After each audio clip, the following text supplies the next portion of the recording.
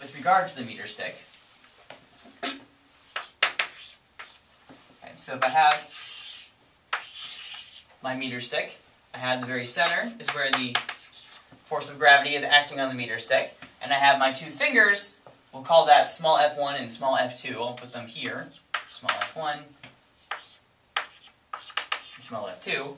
So I have those two forces pointed up, I have the force of gravity pointed down.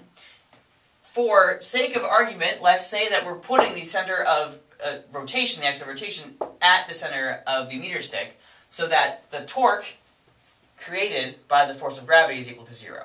So the sum of our torques would then be equal to the torque of F1 plus the torque of the force of gravity plus the torque of F2.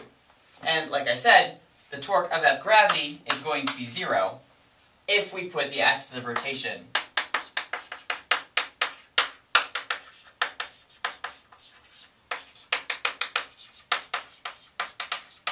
at the center.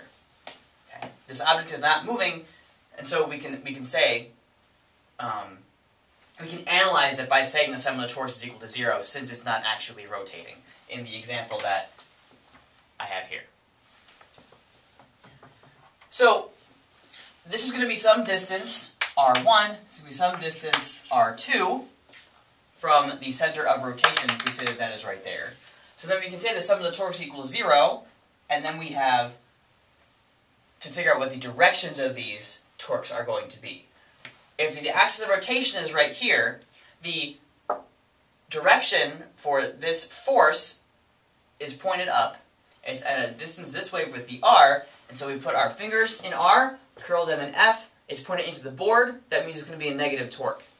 So 0 is equal to negative torque of F1, magnitude.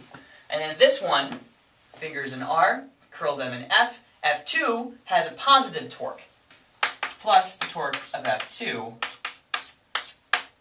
equals 0, which tells you that the torque of F2 has to equal the torque of F1. Now, remember we have both the R and the F that are involved there, so it's a combination of those two things that end up having to be equal. Now, we are free to choose the axis of rotation where we want it to be. So if we choose the axis of rotation to be at F1,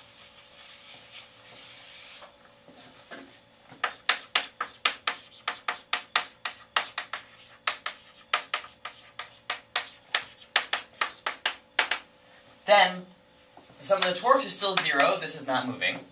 Sum of the torques equals 0. We have the torque from F1 plus the torque from the force of gravity acting on the meter stick plus the torque of the second finger pushing up on the meter stick. And that equals 0 since it's not moving. If we choose the axis of rotation here, this has to be 0. So now if we do that, for the force of gravity, what's the direction of the torque? Fingers in R, and we curl them down in FG. And so we know that its torque is going to be negative because our thumb is pointing into the board. It's moving in a clockwise direction. For F2, fingers in the direction of R, curl them up in F2, and we know it's going to be positive. So 0 is equal to negative torque of Fg plus the torque of F2. So this one, this Fg here, the torque of that is going to be R1, because that's the distance from this axis of rotation to there, times mg. And this one is going to be R1 plus R2 times the magnitude of this force up. And those things have to be equal if the system is in mechanical equilibrium. So we are going to be looking at different situations where you can create torques and then where you can balance torques in this mechanical equilibrium situation. But the other thing about mechanical equilibrium is that you don't just have the sum of the torques equaling 0, the sum of the forces also have to equal 0 as well.